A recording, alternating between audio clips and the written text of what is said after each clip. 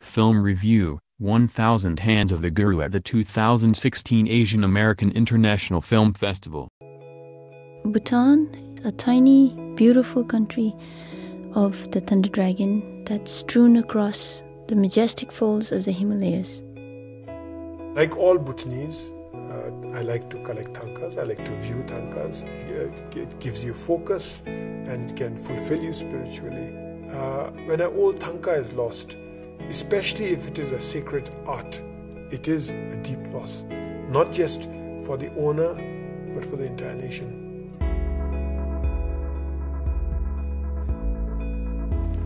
ngaji gutama chego di na hapta ni de ji kugi la de yam sa tro chi ma chungol ka chung so la tro ma chume de thangka din ni me la de ni le be ule ne le thangka sap chi ngaji dang phu gi chala de ngaji na du le yam sa yu yam so yob le de ni kugi anzum chi ngaji lo nim chi ani.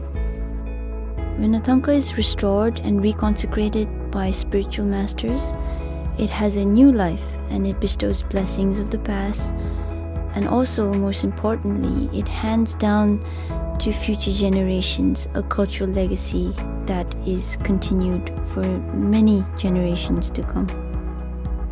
The monks have been doing this for quite some time now, and it's basically second to nature to them because thangka is a part of their culture, their religion, and their practices. It's like a story.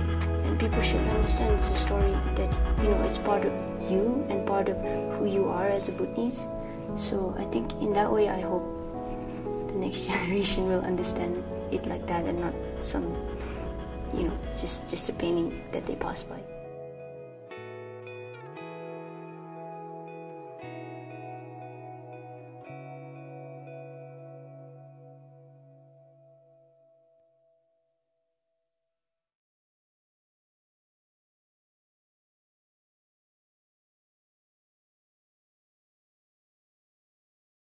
Some royals crafted humanitarian images for themselves simply by attending a few charitable cocktail parties and looking good in Versace. Her Royal Highness Princess Ashi Khenchidinti Wangchuk of Bhutan is different. The scholar and devout Buddhist practitioner works directly with monks and art restoration experts to preserve her nation's heritage as the executive director of the Thangka Conservation Center.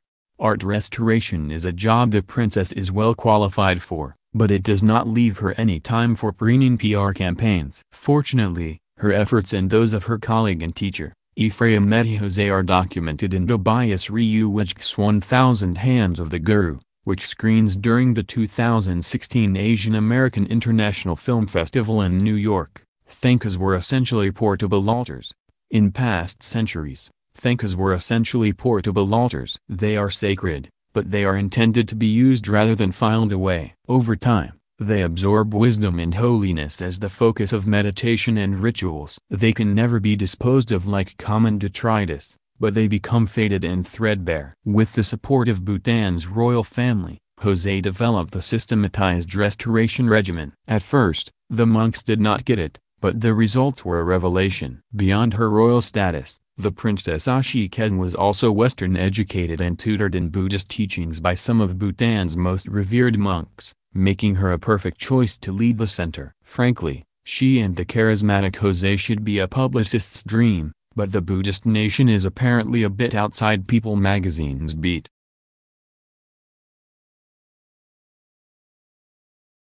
In fact, the thoughtful and camera-friendly duo directly elevate the straightforward documentary. Despite capturing some striking images, Reeuwijk's approach is largely repertorial, with maybe a pinch of advocacy thrown in. However, Princess Ashi Khenchidinti's narration lucidly and compellingly explains the higher spiritual principles informing the center's work. She might even help viewers prepare for death. It is just nice to know the Thangka Conservation Center exists in our world, albeit in a distant corner. Reeuwijk addresses the pressures of globalization and modernization that challenge Bhutan's traditional way of life, but there still seems to be a considerable place for contemplation and faith in the Himalayan nation. Smart and sensitive to its subjects and surroundings, the 65-minute 1000 Hands of the Guru is educational in a relaxed, easygoing way. Highly recommended for those who care about the preservation of arts and culture. It screens this Friday, July/22,